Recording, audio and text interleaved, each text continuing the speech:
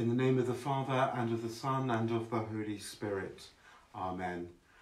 The grace and peace of God our Father, who raised Jesus from the dead, be with you all. In the waters of baptism, Christopher died with Christ and rose with him to new life. May he now share with him eternal glory.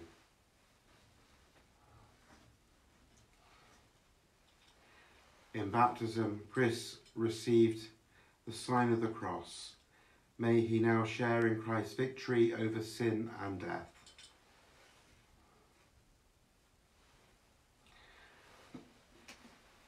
And in life, Chris cherished the gospel of Christ. May he now hear these words of eternal life.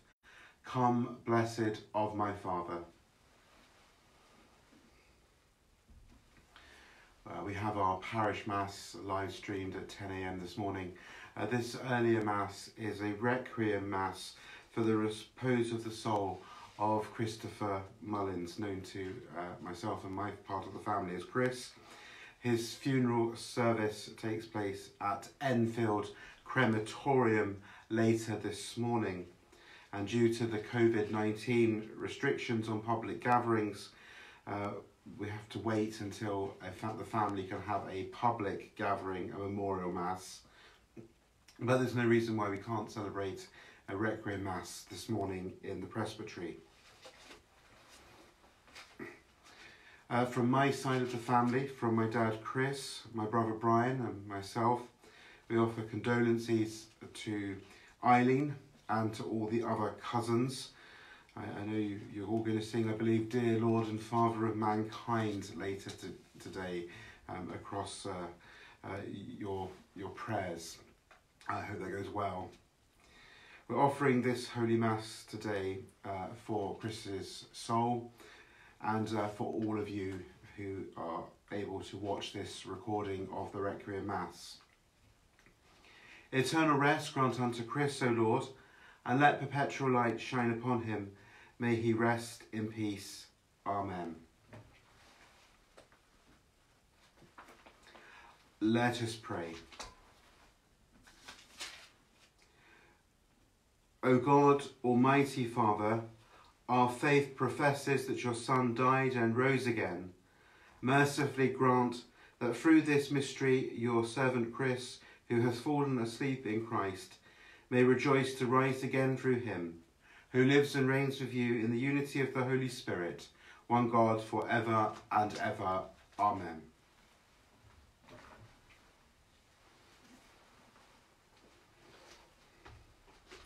Our readings come from the readings for Holy Week, today being Holy Monday. A reading from the prophet Isaiah. Here is my servant whom I uphold, my chosen one in whom my soul delights. I have endowed him with my spirit, that he may bring true justice to the nations. He does not cry out or shout aloud, or make his voice heard in the streets. He does not break the crushed reed, nor quench the wavering flame. Faithfully he brings true justice. He will never waver nor be crushed, until true justice is established on earth, for the islands are awaiting his law. Thus says God the Lord, he who created the heavens and spread them out, who gave shape to the earth and what comes from it, who gave breath to its people and life to the creatures that move in it. I, the Lord, have called you to serve the cause of right. I have taken you by the hand and formed you. I have appointed you as covenant of the people and light of the nations, to open the eyes of the blind, to free captives from prison, and those who live in darkness from the dungeon. The word of the Lord. The Lord is my light and my help. The Lord is my light and my help. The Lord is my light and my help, whom shall I fear? The Lord is the stronghold of my life, for whom shall I shrink? The Lord is my light and my help. When evildoers draw near to devour my flesh, it is they, my enemies and foes, who stumble and fall. The Lord is my light and my help. Though an army encamp against me, my heart would not fear. Though war break out against me, even then would I trust. The Lord is my light and my help. I am sure I shall see the Lord's goodness in the land of the living. Hope in him, hold firm and take heart. Hope in the Lord. The Lord is my light and my help. Praise to you, O Christ, King of eternal glory. Hail to you, our King. You alone have had compassion on our sins. Praise to you, O Christ, King of eternal glory. The Lord be with you. A reading from the Holy Gospel according to John. Glory to you, O Lord. 6 days before the Passover, Jesus went to Bethany, where Lazarus was, whom he had raised from the dead. They gave a dinner for him there. Martha waited on them, and Lazarus was among those at table. Mary brought in a pound of very costly ointment, pure nard, and with it anointed the feet of Jesus, wiping them with her hair. The house was full of scent of ointment. Then Judas Iscariot, one of the disciples, the man who was to betray him, said, "Why wasn't this ointment sold for 300 denarii and the money given to the poor?" He said this not because he cared about the poor, but because he was a thief. He was in charge of the common fund and used to help himself to the contributions. So Jesus said, "Leave her alone. She had to keep this scent for the day of my burial. You have the poor with you always. You will not always have me." Meanwhile, a large number of Jews heard that he was there and came not only on account of Jesus, but also to see Lazarus, whom he had risen from the dead. Then the chief priests decided to kill Lazarus as well, since it was on his account that many of the Jews were leaving them and believing in Jesus. The Gospel of the Lord. Praise to you, Lord Jesus Christ.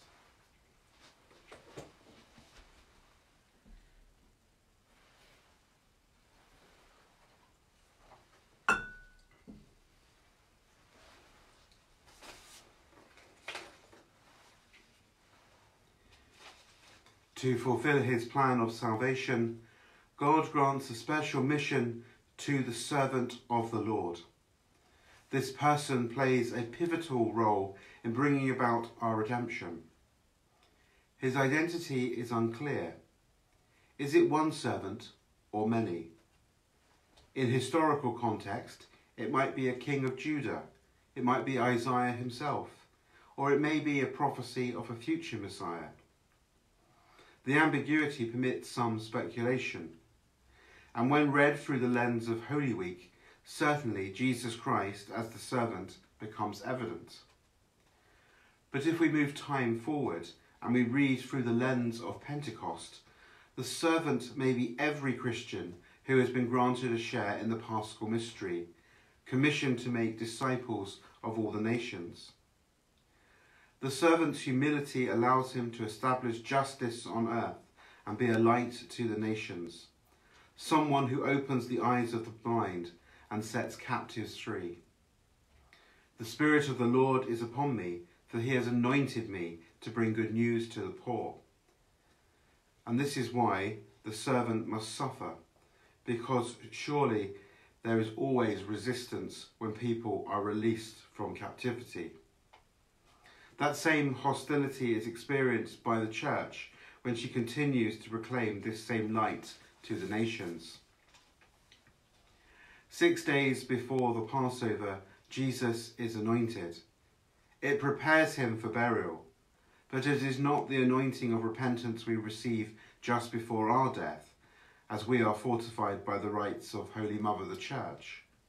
For Jesus, it is something wholly different, a delicate expression of love. The anointment was expensive, amounting to the yearly wage of a labourer, and of course the labourer deserves his wage. Judas, however, is concerned at the expense because he values money above his God. Judas hides his sin under the cloak of his false piety. He has no real concern for the poor. Being detached from earthly things allows us to be generous with God and with our neighbour. In contrast, Judas's prevalence to petty theft leaves him predisposed to greater sin. Ultimately, his betrayal and handing over the most precious item he could ever have a part in, his Lord and his God. As today's gospel shows us, following Christ requires more than a superficial, short-lived enthusiasm. Instead, it requires us to pick up our cross and follow Jesus to Calvary.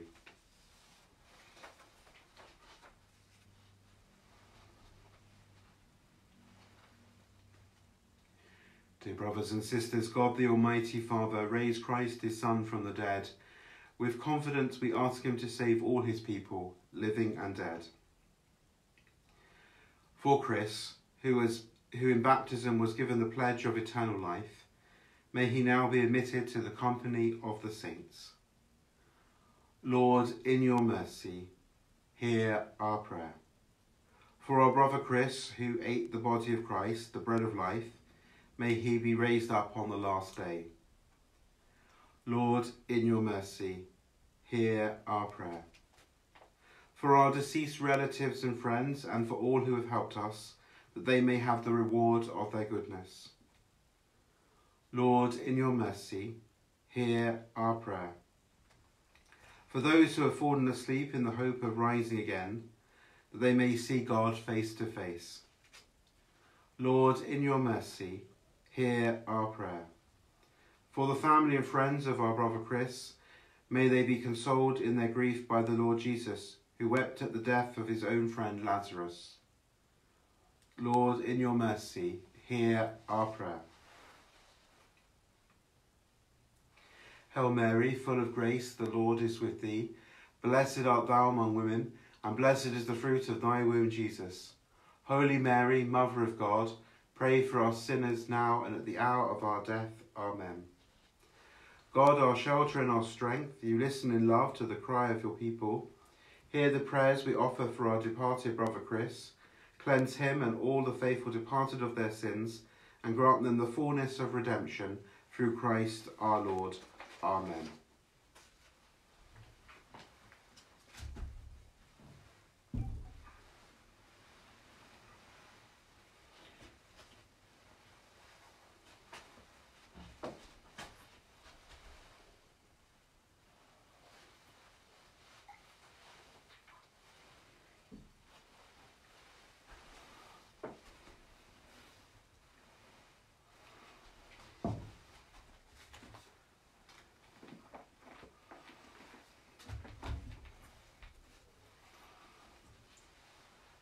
Blessed are you, Lord God of all creation, for through your goodness we have received the bread we offer you.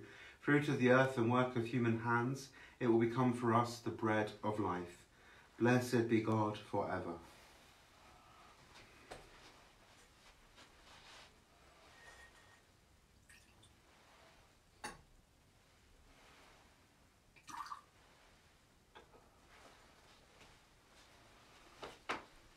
Blessed are you, Lord God of all creation, for through your goodness we have received the wine we offer you. Fruit of the vine and work of human hands, it will become for us our spiritual drink. Blessed be God forever.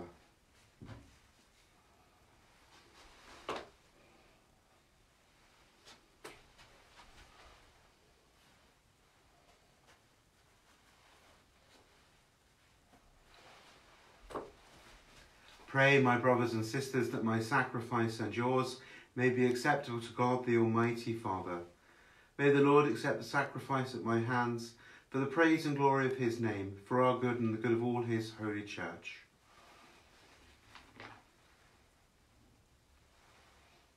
As we humbly present to you these sacrificial offerings, O Lord, For the salvation of your servant Chris, we beseech your mercy, that he who did not doubt your Son to be a loving Saviour may find in him a merciful judge, who lives and reigns for ever and ever.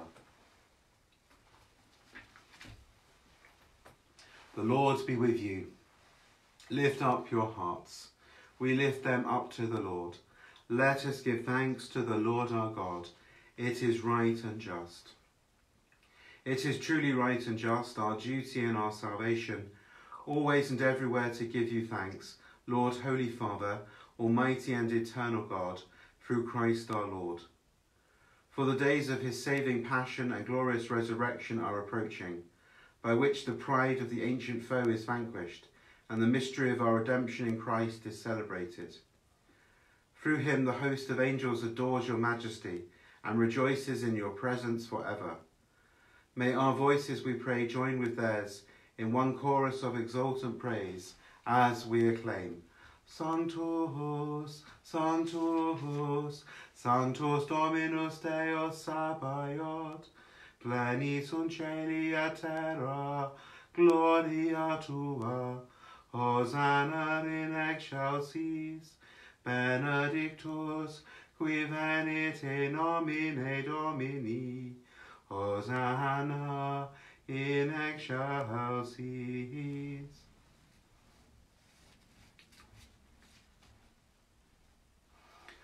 You are indeed holy, O Lord, and all you have created rightly gives you praise.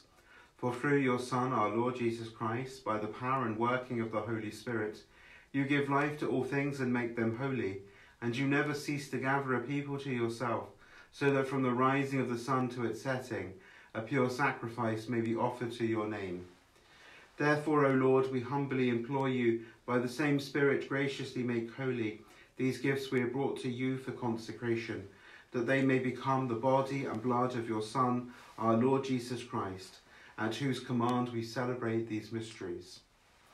For on the night he was betrayed, he himself took bread, and giving you thanks, he said the blessing, broke the bread, and gave it to his disciples, saying, Take this, all of you, and eat of it, for this is my body, which will be given up for you.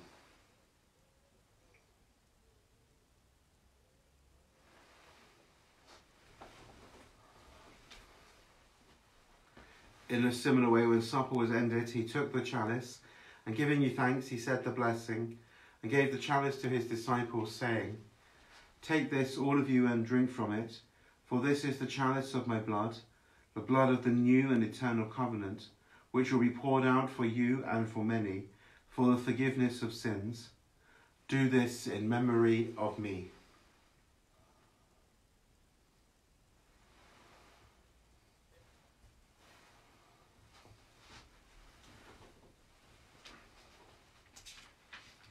The mystery of faith. Save us, Saviour of the world, for by your cross and resurrection you have set us free. Therefore, O Lord, as we celebrate the memorial of the saving passion of your Son, his wondrous resurrection and ascension into heaven, and as we look forward to his second coming, we offer you in thanksgiving this holy and living sacrifice. Look, we pray, upon the oblation of your church, and recognizing the sacrificial victim by whose death you will to reconcile us to yourself, grant that we who are nourished by the body and blood of your Son, and filled with his Holy Spirit, may become one body, one spirit in Christ. May he make of us an eternal offering to you, so that we may obtain an inheritance with your elect, especially with the most blessed Virgin Mary, Mother of God, with blessed Joseph, her spouse, with your blessed apostles and glorious martyrs, with Saint Christopher, with St. Mary Magdalene, St. Martha, St. Richard, and with all the saints on whose constant intercession in your presence we rely for unfailing help. May this sacrifice of our reconciliation, we pray, O Lord, advance the peace and salvation of all the world. Be pleased to confirm in faith and charity your pilgrim church on earth, with your servant Francis our Pope and Richard our Bishop, the order of bishops, all the clergy, and the entire people you have gained for your own.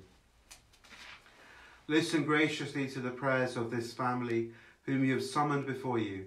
In your compassion, O merciful Father, Gather to yourself all your children scattered throughout the world. Remember your servant Christopher, whom you have called from this world to yourself. Grant that he who was united with your Son in a death like his may also be one with him in his resurrection, when from the earth he will raise up in the flesh those who have died, and transform our lowly body after the pattern of his own glorious body. To our departed brothers and sisters too, and to all who are pleasing to you at their passing from this life, give kind admittance to your kingdom. There we hope to enjoy for ever the fullness of your glory, when you will wipe away every tear from our eyes. For seeing you, our God, as you are, we shall be like you for all the ages, and praise you without end. Through Christ our Lord, for whom you bestow on the world all that is good. Through him and with him and in him, O God Almighty Father, in the unity of the Holy Spirit, all glory and honour is yours, forever and ever.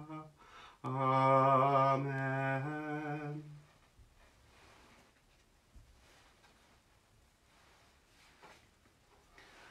At the Saviour's command, and formed by divine teaching, we dare to say, Our Father, who art in heaven, hallowed be thy name. Thy kingdom come, thy will be done on earth as it is in heaven. Give us this day our daily bread, and forgive us our trespasses, as we forgive those who trespass against us. And lead us not into temptation, but deliver us from evil. Deliver us, Lord, we pray, from every evil. Graciously grant peace in our days, that by the help of your mercy we may be always free from sin and safe from all distress, as we await the blessed hope and the coming of our Saviour, Jesus Christ. For the kingdom, the power, and the glory are yours, now and forever. Lord Jesus Christ, who said to your apostles, Peace I leave you, my peace I give you, look not on our sins, but on the faith of your church, and graciously grant her peace and unity, in accordance with your will, who live and reign for ever and ever. The peace of the Lord be with you always. Agnus Dei, qui tollis peccata mundi, miserere nobis. Agnus Dei, qui tollis peccata mundi, miserere nobis. Agnus Dei, qui tollis peccata mundi, dona nobis pacem.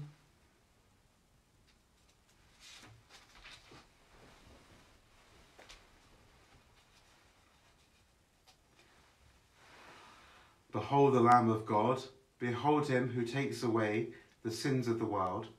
Blessed are those called to the supper of the Lamb. Lord, I am not worthy that you should enter under my roof, but only say the word, and my soul shall be healed.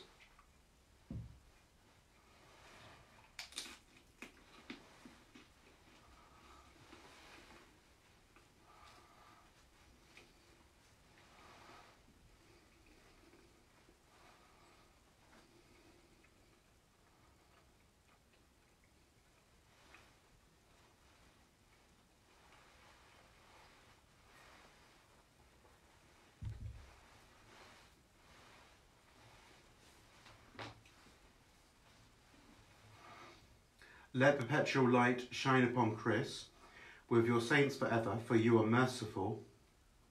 Eternal rest grant unto Chris, O Lord, and let perpetual light shine upon him, with your saints forever, for you are merciful.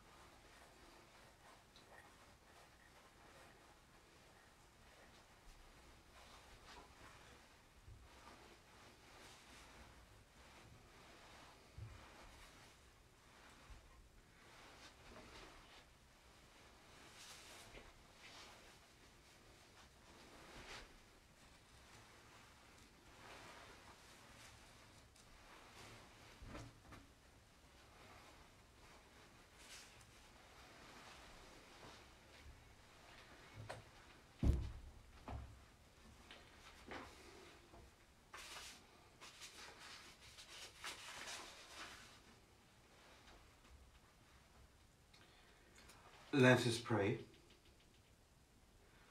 Lord God, whose Son left us in the sacrament of his body food for the journey, mercifully grant that, strengthened by it, our brother Chris may come to the eternal table of Christ, who lives and reigns for ever and ever. Amen.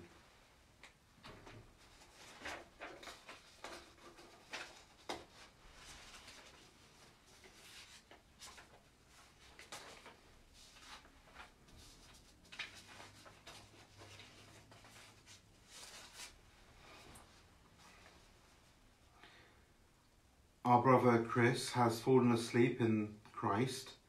Confident in our hope of eternal life, let us commend him to the loving mercy of our Father, and let our prayers go with him. Chris was adopted as God's son and was nourished at the table of the Lord. May he now inherit the promise of eternal life and take his place at the table of God's children in heaven. I know that my Redeemer lives, and on that final day of days, his voice shall bid me rise again, unending joy, unceasing praise. This hope I cherish in my heart, to stand on earth my flesh restored, and not a stranger but a friend, behold my Saviour and my Lord. Into your hands, Father of mercies, we commend our brother Chris, in the sure and certain hope that together with all who have died in Christ, he will rise with him on the last day. We give you thanks for the blessings which you have bestowed upon Chris in this life. They are signs to us of your goodness and of our fellowship with the saints in Christ. Merciful Lord, turn towards us and listen to our prayers. Open the gates of paradise to your servant and help us remain to comfort one another with assurances of faith until we all meet in Christ and are with you and with our brother forever, through the same Christ our Lord. Amen. The Lord be with you, and may Almighty God bless you, the Father and the Son and the Holy Spirit. Go in peace, glorifying the Lord by your life. Thanks be to God.